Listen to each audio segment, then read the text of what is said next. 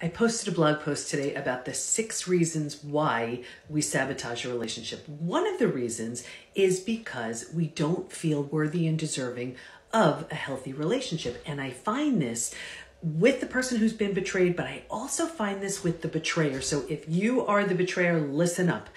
If you have not dealt with your shame, regret, remorse, everything you need to move through it, and there's so many other things you need to do, very often what you do is you sabotage a future relationship because you just don't feel deserving of that good relationship. It's still lingering. It's following you around like a shadow, that unresolved, unfinished business.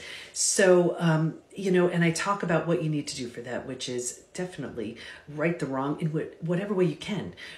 Self-forgiveness is a big part of this. And of course, learning from what you did, and more importantly, healing whatever led to it. Maybe it was a sense of entitlement. Maybe it was trauma from your past. Maybe it was, I don't know, whatever it could have been. There are so many reasons. Doesn't excuse the behavior, but it does mean you need to take a look at that stuff for sure.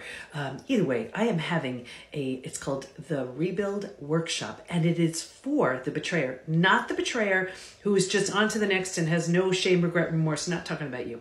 I'm talking about the person who gets it, who says, what the heck was I thinking? I just hurt the person that I love the most, the people I love the most. What was I doing? I'm ready to play at a much better level. I'm ready to be so much better, show up so much better. I'm talking about that person. If that's you, join us for the Rebuild Workshop. Check out my link I'm at my bio, and you'll find the link there. And yes, it could have been the worst thing you have ever done to someone you loved. And let's clean that up so you show up so much better. And so you do something really good with something really painful.